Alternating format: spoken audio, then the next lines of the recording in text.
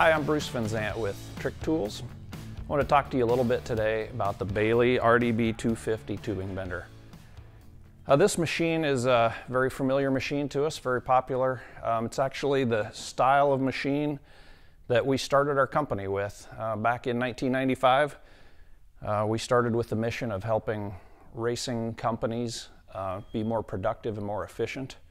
A lot of companies had simple manual benders or hydraulic benders and needed to step up their production, and this type of programmable machine was one that really helped people get their production going better and be able to build more cars quicker with the same number of employees. So it's been something we've had a lot of experience with. Now, this Baileigh machine hasn't been around quite that long, but it's been a really good machine. It's made in the US, has a 2.5-inch OD tube capacity, or a 2-inch Schedule 40. It's actually a planetary gear drive, all electric machine, so there's no hydraulic cylinders, no resetting, no pinning, any of that kind of hassle. It's programmable. You can put basically all of your bending data in this control panel here. You can store up to 170 different part numbers with up to 10 bends per part. So it's really nice to be able to, get your parts all labeled with part numbers and just store them all in the little touch screen panel here. What we're showing it with today, we're going to talk a little bit about this indexing table, which is a great option if you're needing to bend long parts with multiple bends. So it's a way to help make things more repeatable and eliminate some of the measuring and marking. Everybody's got the tape measure and the Sharpie marker in their pocket and marking all their tubes. Well, with this style machine, sometimes customers need to adapt a little bit, and they can bend up maybe 25 or 50 of each part. So they get everything set up one time, and then they can just knock out a bunch of parts and stockpile a bunch of parts and pieces like that. So it can make your operation a lot more efficient. So just going to go over some of the features of this machine. Then we're going to go up and talk about the setup of the positioning table, and we'll show you how that all works with the indexing table to bend a multiple bend part. So you can see here, if you look on the machine, it's got a really nice drop-on tooling design. The counter bend die that swings out of the way allows you to just, if you're just making a small part, you can just drop your tube right in there. There are 2 bolts holding this die set on, but they are there just to kind of help secure it. The die just slides right off, so it's really quick and easy to be able to change to a different size of tooling. You've got an indicator here that shows you your clamping pressure, so you can repeat this clamping pressure. That's very important on these machines, that you get this position the same every time. That's going to have an effect on your overall bend, degree of bend and spring back. And then in the control panel, you can see that we have program mode or manual mode. So if you're just wanting to make a simple bend and match it to a template or another part, you can actually put it in manual mode and just easily and quickly make a bend and stop it at any point. But if you're ready to start bending up multiple parts, you can go into programming mode. And here you can see we've got some different parts stored. From there you go to run, and there's your main bending screen. So we're not going to go into real in-depth how to program this machine in this video, just want to kind of give you an overview of what that looks like. But it gives you your bend angle, your spring back, which is something that you figure out from trial and error and doing some measuring. It allows you to put in any rotation that you might need between parts, as well as this counter die position. You can store all of that in here. So,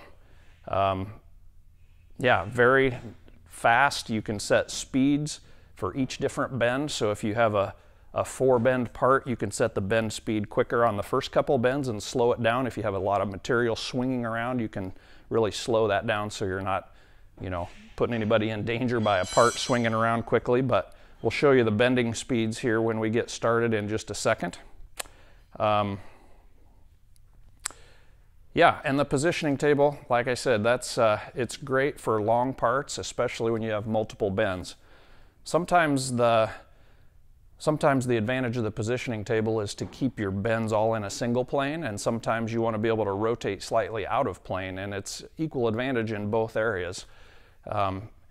Keeping the bend, if you have a multiple bend part and all the bends have to be in a single plane, like a roll cage hoop, for instance, keeping the tube chucked into this indexing table will help you to keep that all in the same plane without a whole lot of re-leveling and measuring between bends.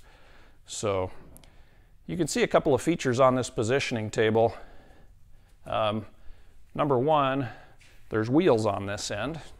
So this is designed to swing, and that's important actually. We've had customers before that wanted to make this fixed, because if you've ever seen a mandrel tube bender, they often have a long bed similar to this, and they would be in a fixed bed. But it's important with this type of machine that the tube is actually allowed to pivot, and so this has to have wheels. It has to be allowed to swing a little bit freely, and if it doesn't swing like that, it can affect your bend quality. So one tip I always tell people is make sure this is rolling freely. If you have a real rough concrete floor in your shop, you may need to put down a sheet of aluminum or steel or something to allow this to pivot. But that is the way it's designed to be and needs to work that way. On the positioning table, you also have a degree wheel here. So you can see that if you want to change your tube rotation, you can crank this handle and you can actually read the scale on how many degrees of rotation you want to go. So, 90 degrees is easy to track with a level, but if you need to change something 18 degrees, this is a good way to be able to track that rotation. The other feature on the indexing table is to be able to set up hard stops. So when you slide your tube forward, it goes over the bump stop, slides back, and comes to a hard stop here. So that helps you to get your length between bends. You can see that there's actually a scale on the back here with a mark, so you can read that as a reference. There's also, on the die itself, there is a 0 mark. So if you're bending without the index table, you would actually make a mark and line that up with this 0 mark on the die. That would be where the beginning of your bend would start. If you're using the index table, you don't need that beginning of bend mark. You just can use the reference mark on the indexing table. And once you make a few parts, there may need to be a little bit of adjusting, but then you can store the information from this indexing mark to set up your parts for the next time if you want to do the same thing. So just lift up the lever. It's actually one of the things you want to do with this is to pivot the table out of the way.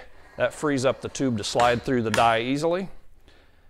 So if you're going forward or backward, you lift the lever to go back to the bump stop, and then when you're ready to bend, you pivot the table back and it locks it into the clamping arm on the die set.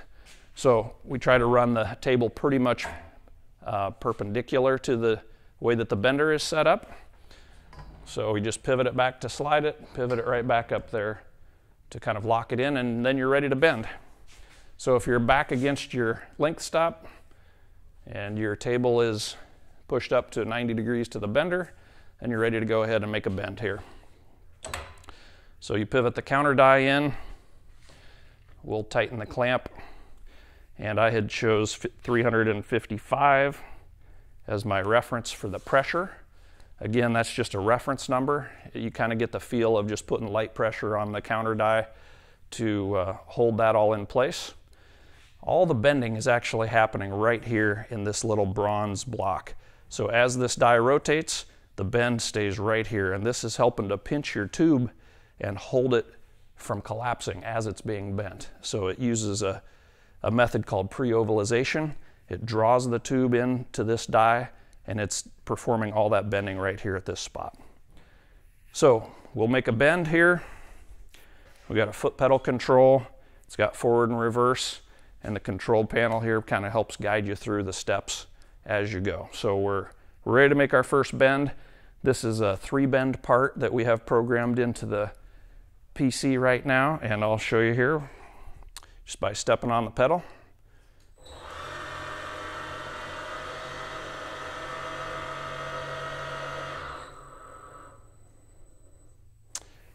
There we go. So now when that's done, it says right here in this yellow bar, bend done, release forward pedal, and it changes to reverse to go home. So we'll loosen up our clamping pressure. Can pivot that out of the way. And we can return to home.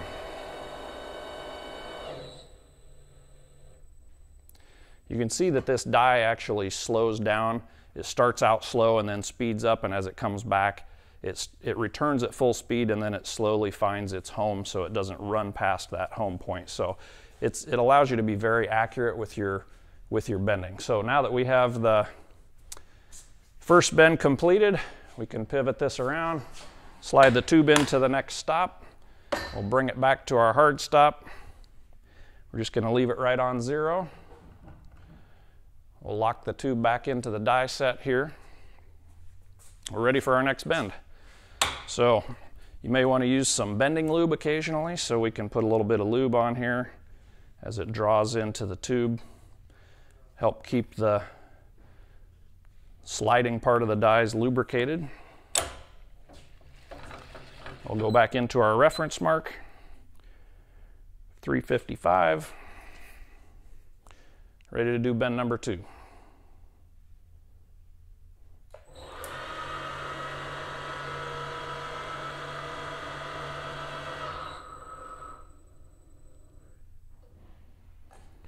All right.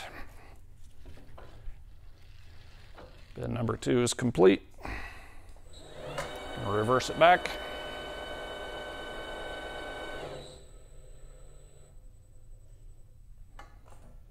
Now we're ready to go to our next bend. So the same thing, slide it forward, back it up.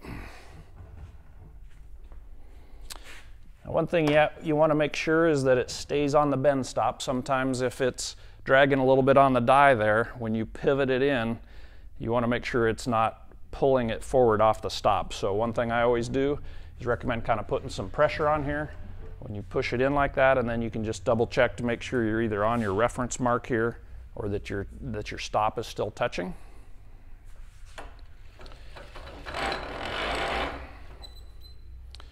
We'll go in here and clamp it up again.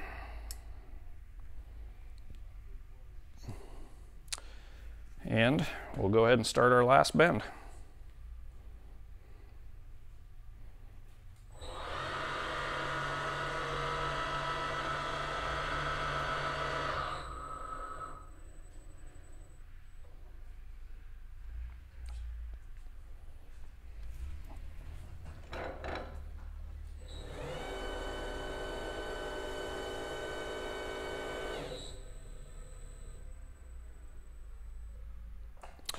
So there you go. You can see we've done a 3-bend part. We did some initial setup to get the table set up the way we wanted it, but we didn't have to be out here leveling, marking, measuring, doing all this separately. Allows you to be able to create a whole stack of parts that are bent exactly the same in a very productive manner.